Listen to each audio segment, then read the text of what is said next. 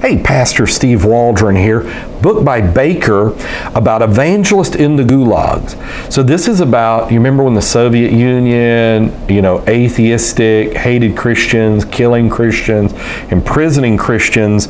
And this was a fantastic memoir of remembering their lives, that Christians were in there and evangelizing in the Gulags and some of the deprivations they withstood. And so this was 1989, basically the year the wall fell. But, in America especially, people are really pushing socialism and communism and things.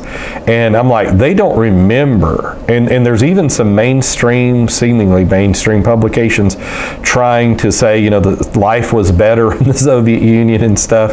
And they don't realize the horrible oppression and the godless atheistic materialism and the killing of Christians by the tens of millions and maybe even into the hundreds of millions in this time. So this is a very important book. I'm going to read some things. It's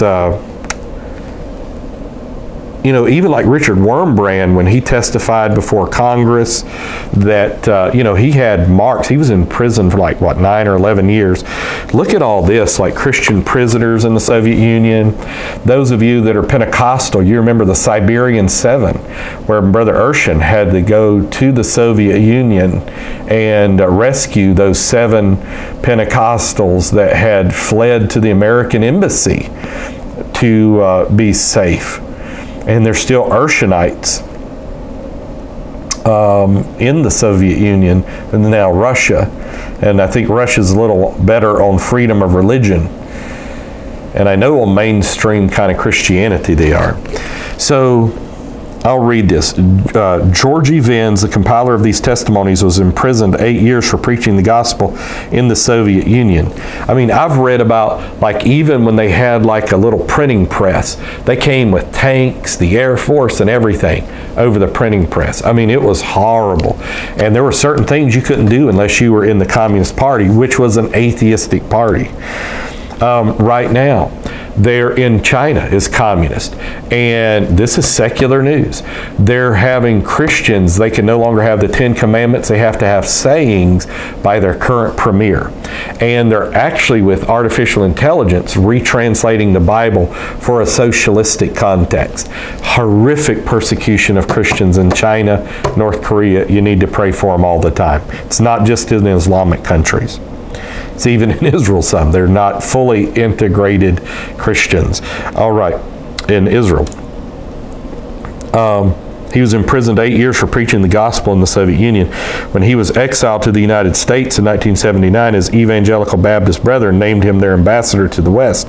Reverend Venz founded the International Representation Incorporated, a ministry to represent, defend, and aid the persecuted church in the Soviet Union. His quarterly magazine, The Prisoner Bulletin, echoes the voice of oppressed believers. Traveling worldwide, Reverend Venz shares the plight of Christians in the Soviet Union and challenges Christians everywhere to value their freedom, to cherish their Bibles, which is made illegal, and to follow Jesus Christ no matter how great the cost. The door slammed shut. The 3 prisoners, all of them big, husky men, started questioning me very directly about my faith and about life in the camp. Why are you suffering for nothing, they ask. After all, you're so young. You write a statement to the KGB that you renounce your faith, and they'll let you go today. When I remained silent, they began shouting and threatening me. We'll grind you into the cement. We'll punish you like a dog. We'll force you to renounce your faith.